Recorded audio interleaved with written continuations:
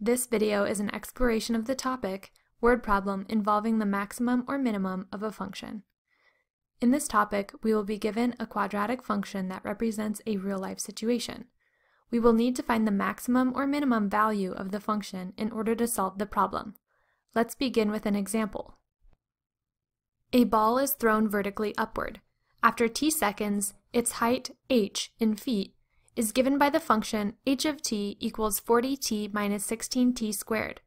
After how long will it reach its maximum height, and what is the height that the ball reaches at the highest point of its path? Do not round your answers.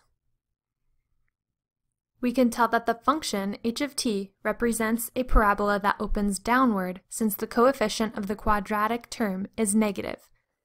Therefore, we know that the parabola's vertex is going to be the highest point on the parabola.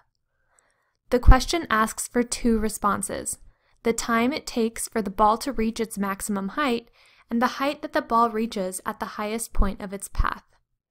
You may recall from your study of previous topics that the maximum or minimum value of a quadratic function and the value of x, in this case the value of t, at that maximum or minimum value can be found by finding the vertex of the parabola. So let's get started. First, we will graph this parabola. Then, we will write the function in standard form so that we can more easily work with it. In other words, rewrite the function in decreasing order of exponents. Do you know what the standard form of this function would be?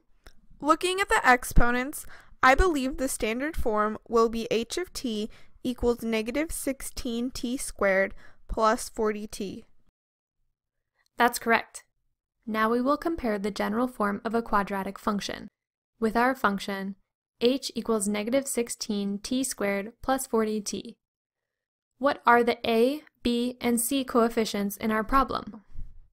Following the general form for the function listed, a would be negative 16, b would be 40, and c would be 0. Exactly. Let's substitute these numbers into the formula that tells us the value of x, in our case t, at the vertex. Substituting negative 16 in for a and 40 in for b, we write t equals negative 40 over 2 times negative 16, which simplifies to t equals 1.25. Now we know that the value of t at the vertex is 1.25. Because t represents time in seconds, we know that after 1.25 seconds, the ball reaches its maximum height. Now, let's find the maximum height that the ball reaches.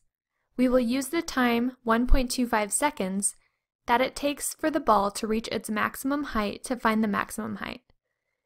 Let's see how to do this. We must substitute the t value, 1.25, into the original equation and solve for h. Can you walk me through these steps? Sure! If we substitute t equals 1.25 into this equation, we will get h of 1.25 equals negative 16 times 1.25 squared plus 40 times 1.25. This simplifies to negative 25 plus 50. We write h of 1.25 equals 25. You are right. Now we know that the vertex of our parabola is the point 1.25, 25. So the ball reaches its maximum height of 25 feet at 1.25 seconds after the ball is thrown in the air. Great work!